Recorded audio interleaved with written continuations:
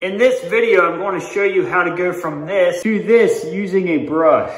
If this is your first time visiting this channel is all about building your own house, doing your own projects to save money. My name's Josh, and if you want to, go ahead and subscribe to this channel. Hit the bell notification if you want to get a notification every time I release a new video, so stay tuned. So the tools you'll need to cut in paint is a brush and something to hold your paint in this case, this little Tupperware container.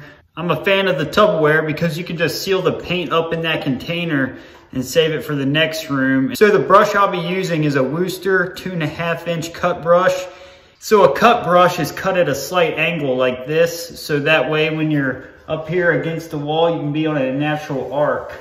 All right, so the key to cutting in is you don't want a ton of paint on your brush. So dab in, get some paint on your brush, clean off one edge, go ahead and get it on the wall, push it up right into the corner, and you want to go ever so closely to the ceiling, right like this. The reason why you don't want a lot of paint on your brush, if you look here, when there's a lot of paint on it, it kind of rolls over that edge. So if you wipe it off, it gives you a nice clean edge to cut with. So get it on the wall, kind of smooth it out, push it right up in that corner.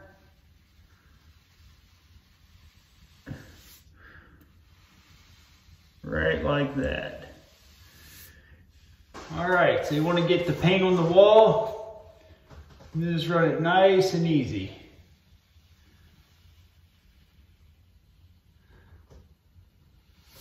Right like that. And the truth is, you actually use that crease as a guide. So you want to push your brush kind of tight onto the wall. That way it gives you plenty of control. So after you do a nice cut in right to the ceiling, then I like to take my brush and just widen that out. Right like that.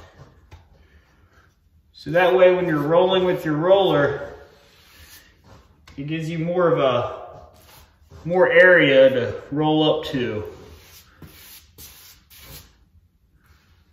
Right like that. All right, so again, just get a little bit of paint on your brush. You don't want a ton. See, there's just a little bit. Go ahead and get it on the wall, kind of smooth it out there. Then push your brush nice and tight to the wall and just let the brush very tip in, go right into that little crease between the ceiling and the wall. Right like that. Again, get paint on the wall. Push it tight against the wall. Then let it kind of fit right up in that crease. So it's after you get used to it, it's actually more forgiving than you think. And just a little tip, it's okay to get just a little bit right up against the ceiling, but what you don't want to do is stay too far down from that crease, because you'll be able to notice that from the ground if it isn't tight against that ceiling. So for instance, you're better off to overlap up on the ceiling like a millimeter than you are to be down on the wall a millimeter, because you'll be able to see that very easy. Then go through and widen it out. So I'm just going to record up close to the wall as I go across, so you can keep watching. But get paint on your brush, just kind of push it tight against the wall.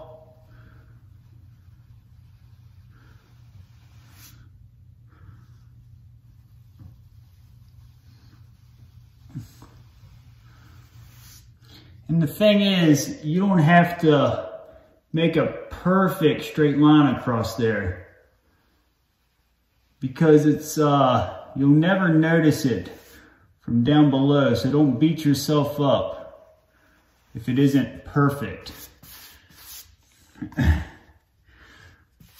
Because the truth is, if you look at every wall, there's nothing perfect on every wall. I don't care what house it's in if you look really close.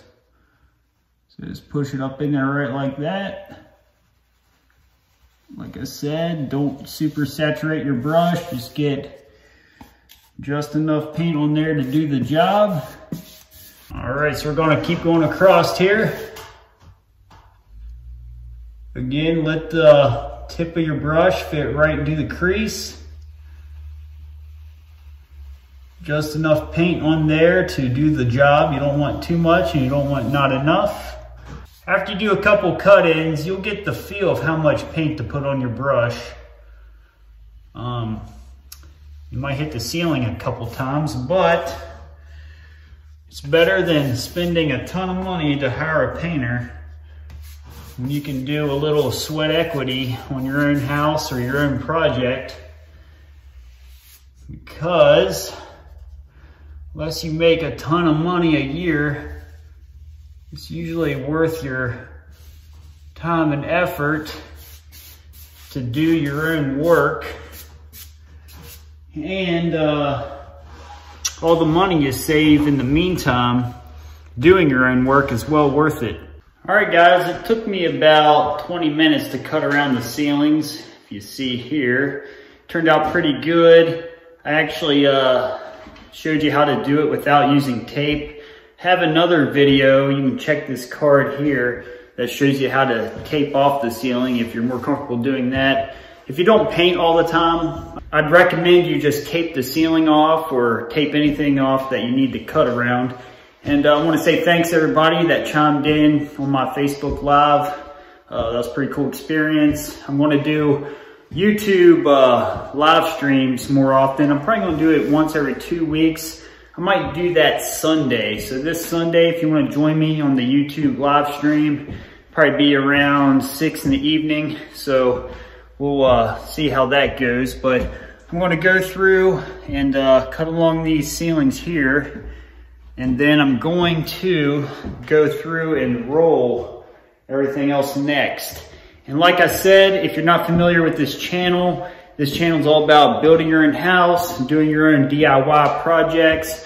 I'll show you things I know. Got a good community of people that like to chime in and give their advice too. So if you want to subscribe, hit the bell notification. I usually upload about 2 or 3 times a week.